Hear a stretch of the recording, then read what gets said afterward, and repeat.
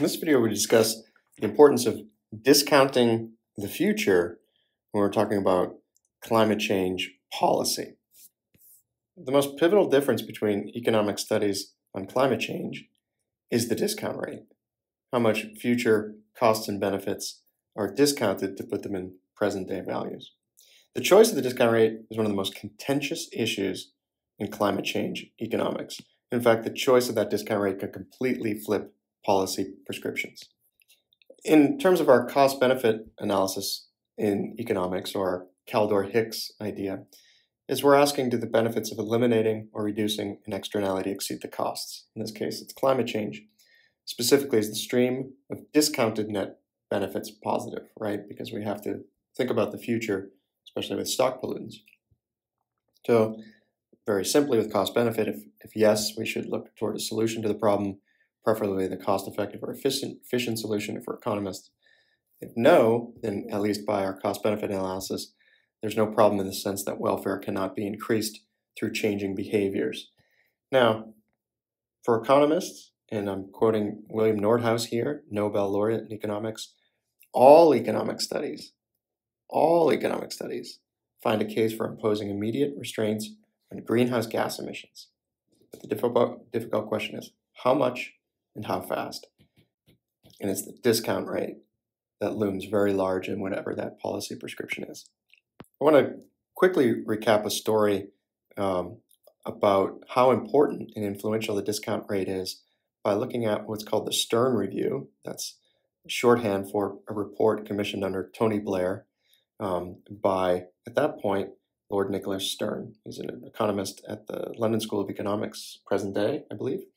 But that report was one of the first kind of publicly released reports that got a lot of attention in the press about the need for immediate and drastic reductions in greenhouse gas emissions. And the review estimates that if we don't act, the overall cost will be equivalent of losing at least 5% of global GDP. That's huge each year, now and forever.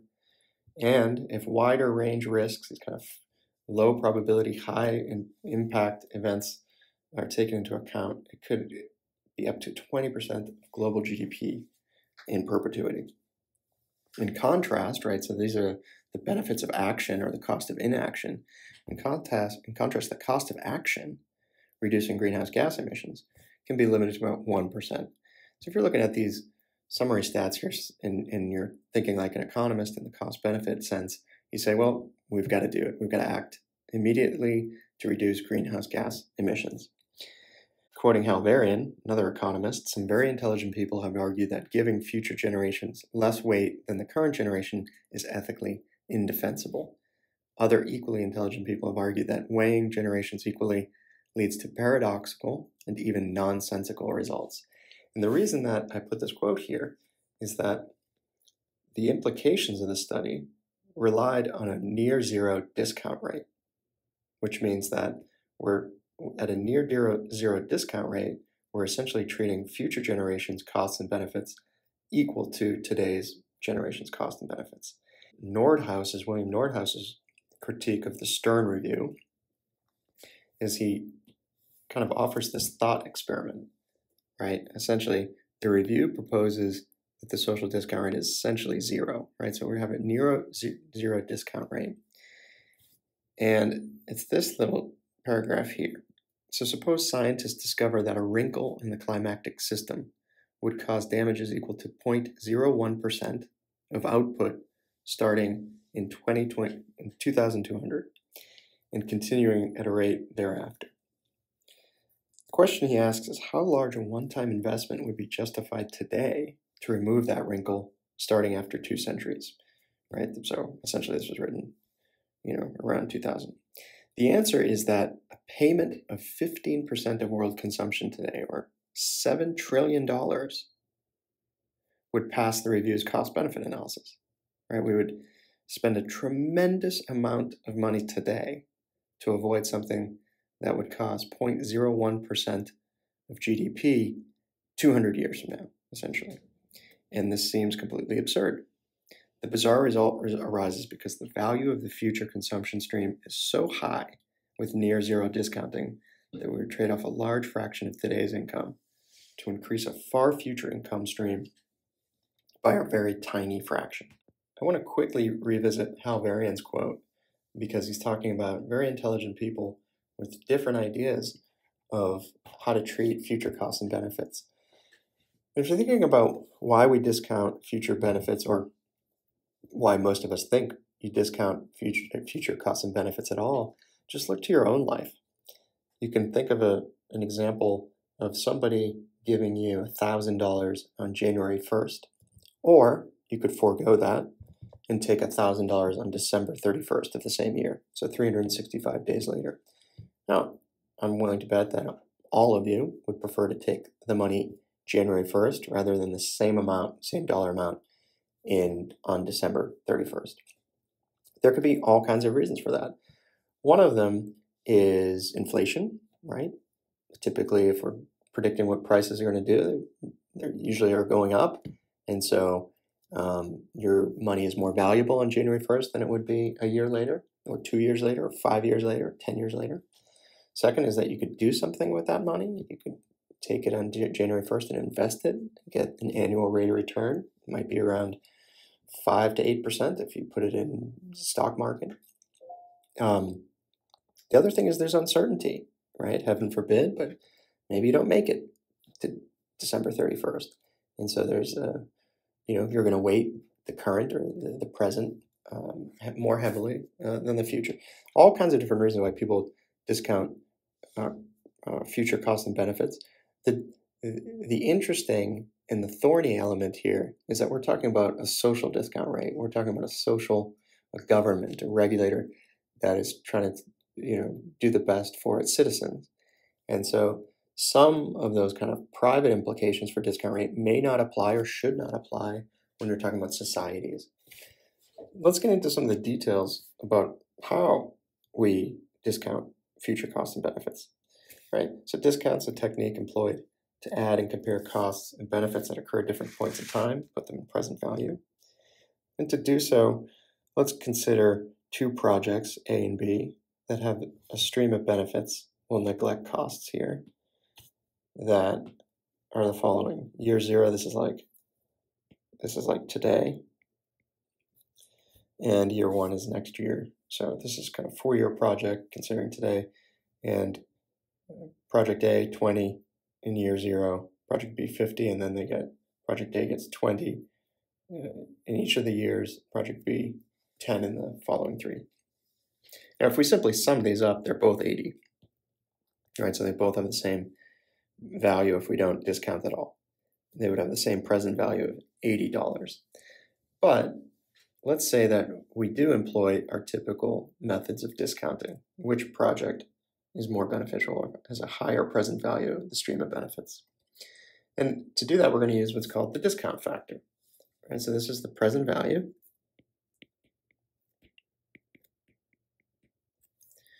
This is going to be the dollar amount we're considering in each year.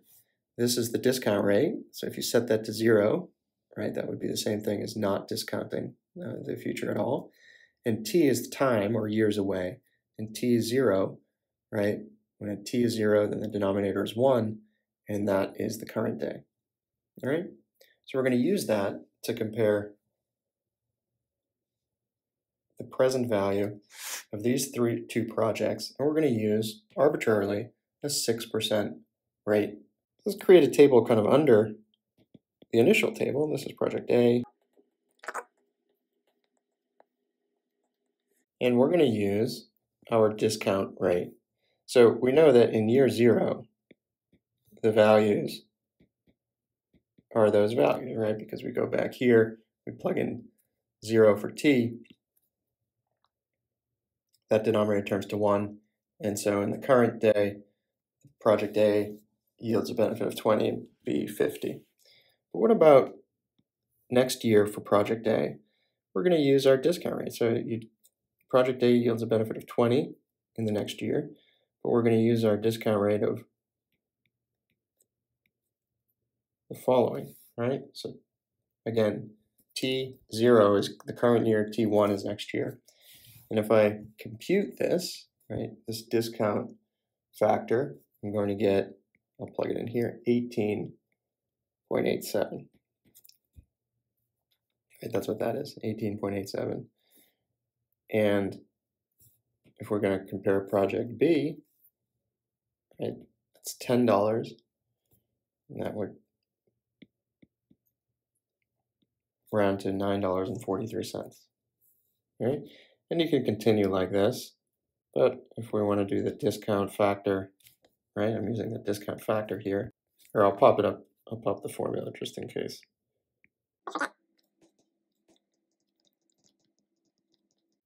Okay, so that's what I'm using. And again, this is $20, and then 2 years from now, it would look like this.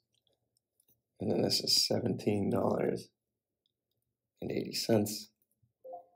And we'll do one more for project B. It's $10 they're receiving. Present value of that is $80.90. And we can fill in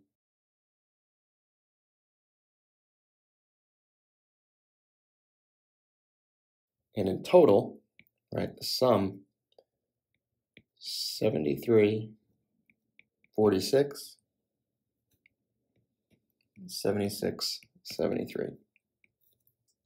These are the discounted present value benefits of the two projects. And so with that discount rate of 0.6, the discount rate of 0.6, the present value of B exceeds the present value of A. So B would be the project with a higher present value of benefits. This graph kind of shows the importance of discount rate, looking at different rates and different dollar amounts. So on the left-hand side, this is the value of $100. This is the value of $100 at a discount rate of 3%, looking into the future. So at year 0, it's worth $100, but 100 years from now, it's worth $5.20 if we discount at 3%, which is kind of the lower bound of like the Office of Management budget in the United States for discount rates for regulations. This one, alternatively, is looking at the present value of $100 100 years from now at different discount rates. So you can see at the 3%, this is the 520, right? That's the same thing. But if you discount 0, then $100 today is worth $100 100 years from now. And if you go to 6%, which again, the higher bound of the OMB discount rate is 7%, so we're not even there. $100 is worth 29 cents. It's worth 29 cents 100 years from now at a discount rate of 6%. So you can see how this matters tremendously in terms of the cost-benefit analysis and policy prescriptions and implications. Let's look at a few more formulae for discounting the future and then one more problem. So the present value of a perpetuity is actually easy. A perpetuity, right, is just a value that a dollar amount you're going to get this year and every year in the future. So perpetuity is a dollar amount you're going to get every year. And the estimate of the present value of that is simply the dollar amount divided by the discount rate. So we need a positive discount rate in this case.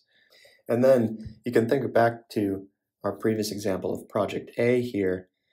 You can see that they were earning $20 for 4 years, including the current year.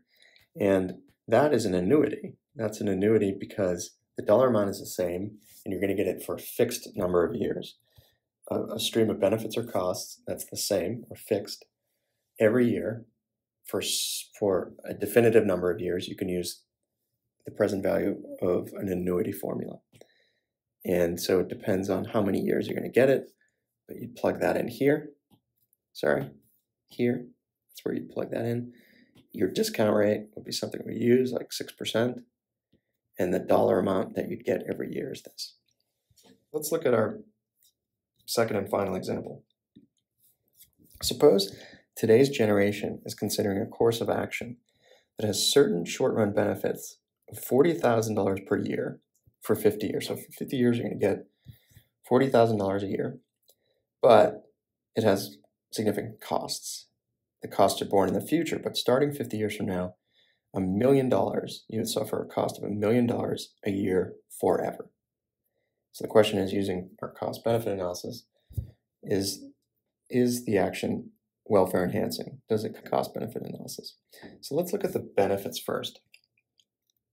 It's the present value of the benefits.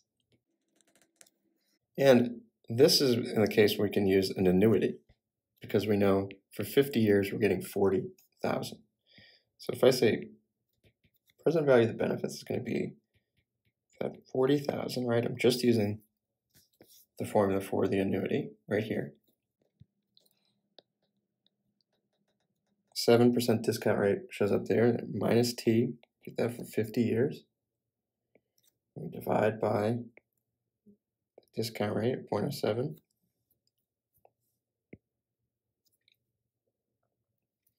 And I calculate that. You could either use Excel or a calculator. This is the present value of that annuity. 50 years getting $40,000, it's worth $552,029 in the current year. Now we have to compare that to the costs, right? The present value of the costs. It's a little bit more complicated because we don't suffer costs until 50 years from now. So what we have to do is, but then when we suffer them in perpetuity. So we need to find the value of that perpetuity, but that value of that perpetuity would occur in 50 years from now, and then we just discount it back to the present day. So that value of the perpetuity is $1 million divided by the discount rate. And this is, in 50 years, we're going to suffer a value of $14,285,714.29. Okay, this is the value in 50 years. Value of the perpetuity in 50 years. Discount this back to the present. We're going to take this, put it into our discount factor. So we're going to get, and that is going to equal